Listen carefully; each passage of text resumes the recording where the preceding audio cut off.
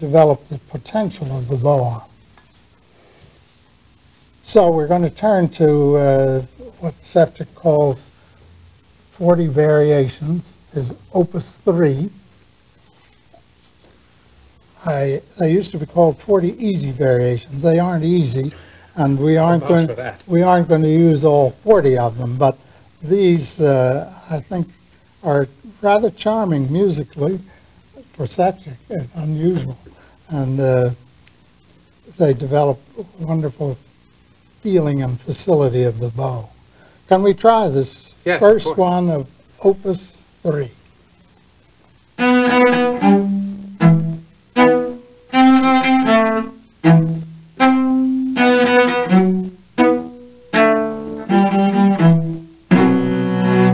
Yes, you see, that demonstrates this attack, pressure, and release that we were talking about. Yes, what I love about them is so much that there is this immediacy of, even within one plane, of the arm, right arm, feeling like it's really heavy in the string, and then suddenly, like it's floating. Yeah. And it's floating right after the attack of these short little notes. And then you have to suddenly put it down very deep for that, to make it da-da-da equal. Right. Yeah. Sometimes I have the pupils play it in solid triplets all the way through, and then in these little martelet up bows, and then combine the two. It's very good for finding where to play and how fast to move, when to move for the short notes, because some of the notes, for instance, on a thick string, requires a heavier stroke at the beginning than it does on the A string. The A string, that would be too much.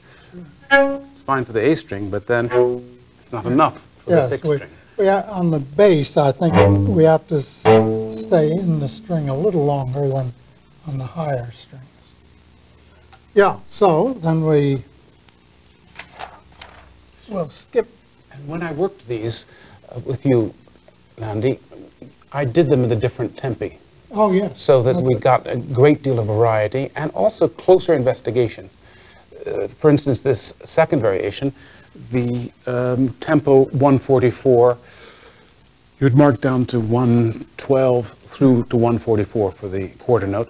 But I was frustrated that some notes didn't speak, so I ended up playing at about this speed, because each note responded slightly differently, or later, or earlier, or more difficult, with greater difficulty or greater ease. Then, once you get to know that through the registers, then you can do it more up to tempo.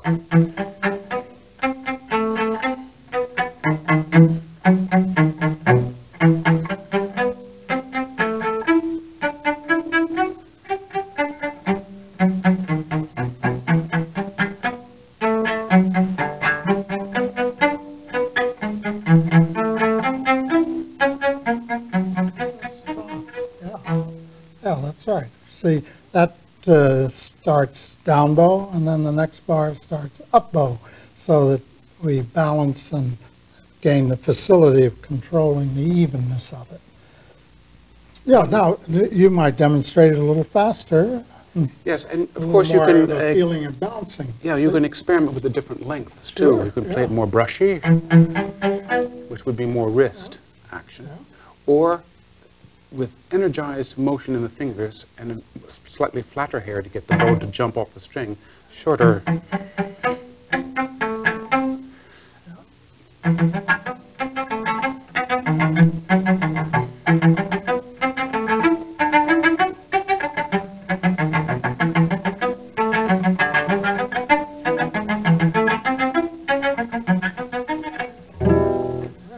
Yeah, good, good.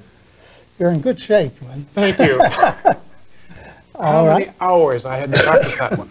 Yeah, right. Very frustrating at first, but the work has to be done. Everything looks so easy, but we've been at it for years. Yes. We might do this one. That combines a sweeping arm stroke with a little bit of wrist in the piano. This one musically I like a lot.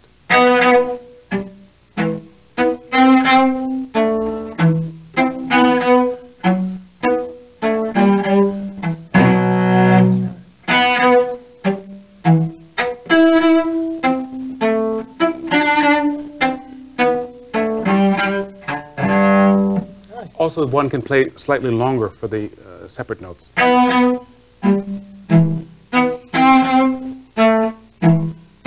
Which is placing the bow a little bit more directly on the string before going. It's very similar to the first one.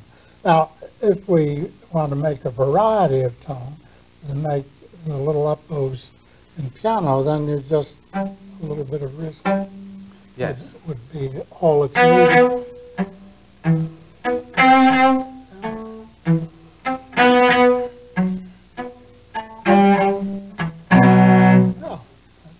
Yes, it's very difficult, and one has to do it through relaxation, to go from very energetic, very strong, fast movement to very delicate and very small, miniature kind of movement. And Sevcik really demands that. It's easier on the violin because the string length is so much shorter. That's right. That's right.